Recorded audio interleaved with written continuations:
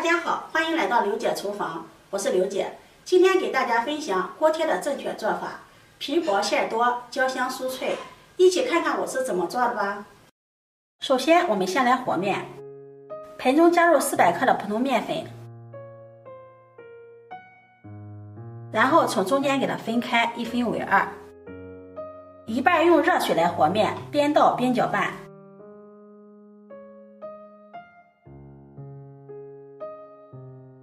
另一半用凉水来和面，用半烫面的做法做出来的锅贴放多久都不会硬。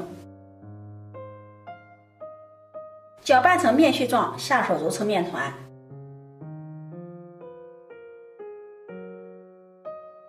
将面团反复的揉搓，揉成一个软硬适中的面团。揉好的面团放进面盆里，盖上保鲜膜，醒面30分钟。接下来准备一个大葱，先给它对半切开，再分成4份，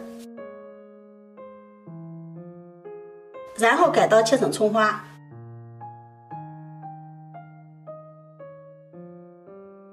切好后收入盘中备用。再准备一块生姜，把它拍碎，然后剁成姜末。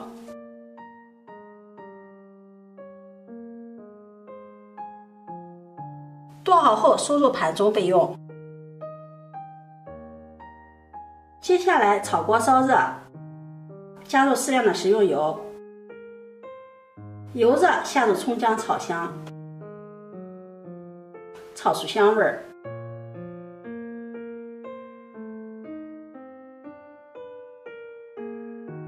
然后下入1勺生抽，少许的老抽，1勺蚝油，继续翻炒均匀。炒匀后加入适量的温水，大火烧开。烧开后加入1小把的红薯粉条，转小火将粉条煮软。接下来准备一个小碗，打入3个鸡蛋，加入少许的料酒去腥，然后用筷子将鸡蛋充分的搅散。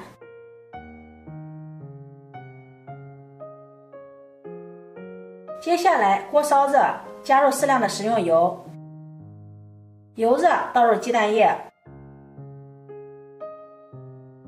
用筷子快速的将鸡蛋划散，炒成这样的鸡蛋碎儿。炒好后装入盘中放凉备用。这会儿我们的粉条也煮好了，看一下，已经把水分全部吸收了。把它盛入盘中，再用厨房剪将粉条剪碎，这样方便操作。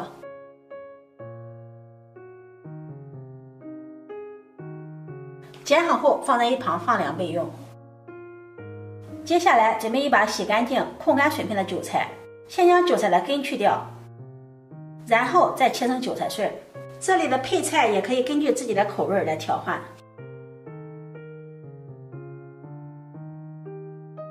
切好后装入大碗里，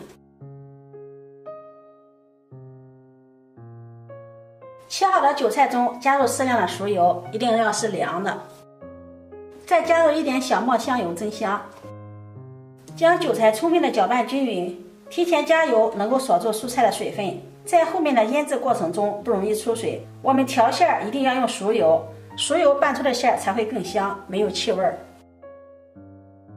搅匀后先把它放在一旁，馅料准备好了，先不要着急调馅。现在这个时候我们的面也醒好了，我们先来处理面。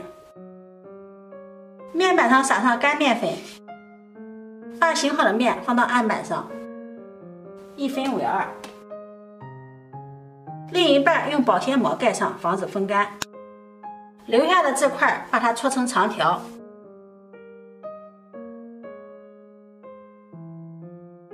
再切成大小相等的面剂，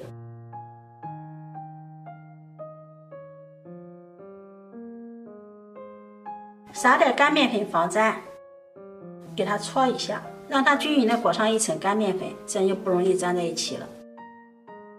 然后把小面剂稍微的整理一下，再依次的按扁。再将面剂擀成饺子皮儿，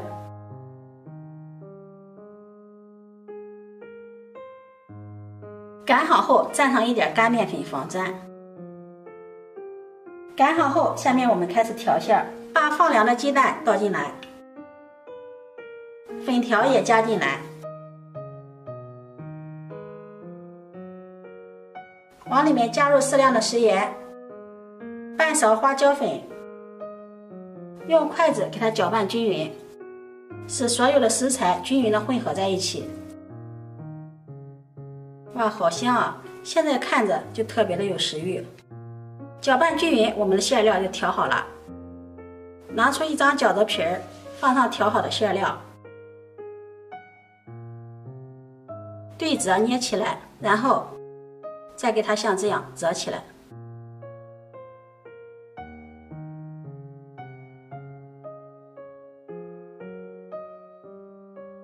像这样每一个生坯就做好了。拿起一张擀好的饺子皮儿，放上调好的馅料，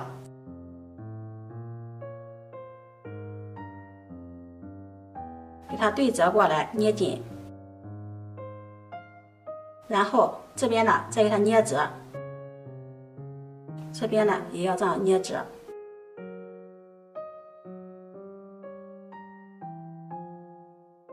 包好后把它摆入簸箕内。接下来再取一个小碗，加入一勺面粉，再加入一勺淀粉，加入适量的清水，然后搅拌均匀。搅拌至没有面疙瘩，放到一旁备用。接下来取平底锅，刷上一层食用油，放入包好的饺子，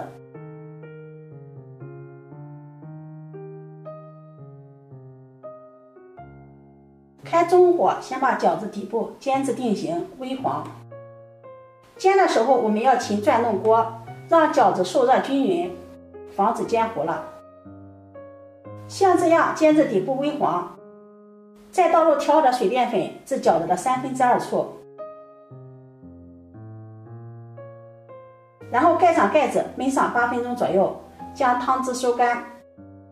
汤汁快干的时候，我们也要勤转动锅，让饺子受热均匀。时间到了，汤汁已经收干了，打开盖子，然后放上一个大盘子，将锅贴倒扣出来，看看底部金黄金黄的，特别的漂亮。面糊水也烙得薄如纸，真的是太香了，看着太有食欲了，忍不住就流口水了。这样做的锅贴底部金黄酥脆，掰开皮薄大馅，非常的好吃，不加肉比肉的还要香。如果你喜欢，就收藏起来试试吧。